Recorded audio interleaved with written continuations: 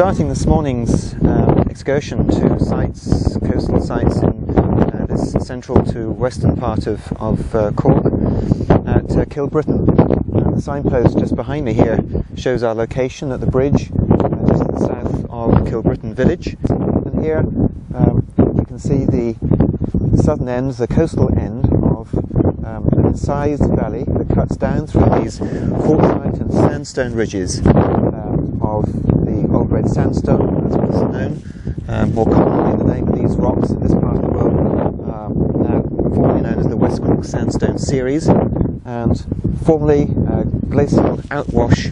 The glaciers melted, water cut down through these sandstone ridges, created incised valleys here, over deepened valleys of earlier drainage courses that exited across this part of the world out on the intertidal areas of the present day, but out onto the relatively flat seabed areas of the offshore zone. So this valley is essentially a glacial outwash valley. The water cutting down, incising, over deepening, as I said, an earlier tertiary valley system. And as a result, we can see not only the shape of essentially a glacially modified valley, possibly ice coming down through here originally, and then as the ice melted back, the shape has been modified by that glacial meltwater cutting. As the ice melted back, then also sediments were released from that ice melt, and to my left, just behind the grey house, you can see in the far distance, is the Came Terrace, an outwash terrace of glacial sands and gravels left by that retreating ice. At the margin of the valley, you just see the bench lifting up behind the top of the building in the middle distance.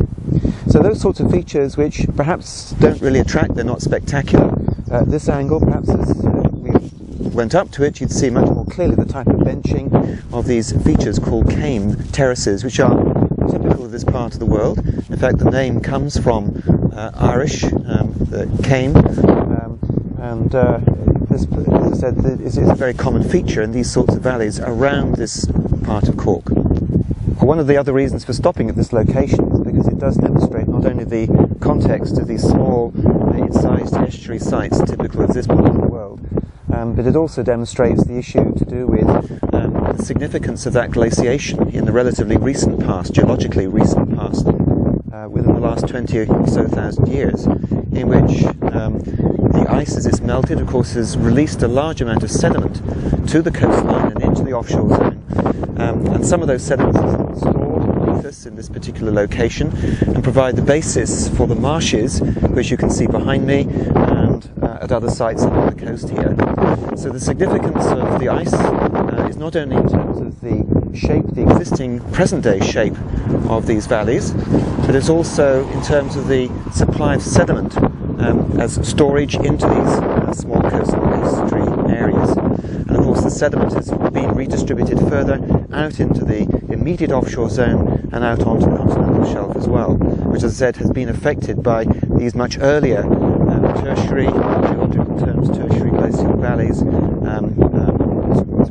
glacial valleys, but the river valleys of the tertiary have been modified by the later glaciations. So these sorts of waterways then are important in that sense. One, morphologically.